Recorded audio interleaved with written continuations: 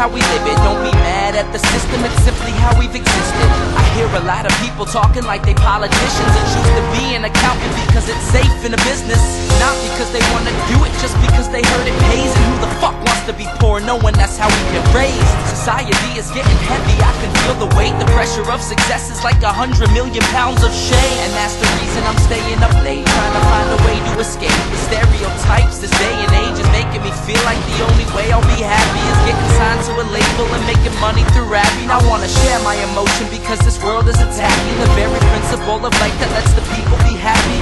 If you don't have a reason to breathe, why even live? These battles cause our impressions of everything that it is.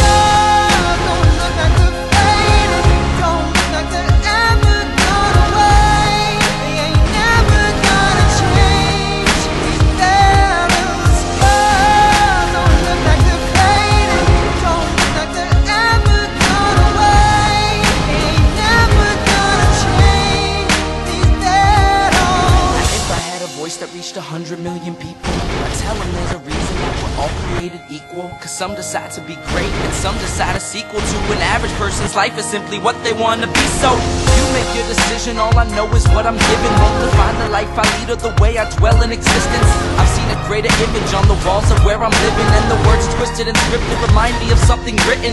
Faith is a gift that is given down to the people. If one believes it, one receives it. It's given if it is needed.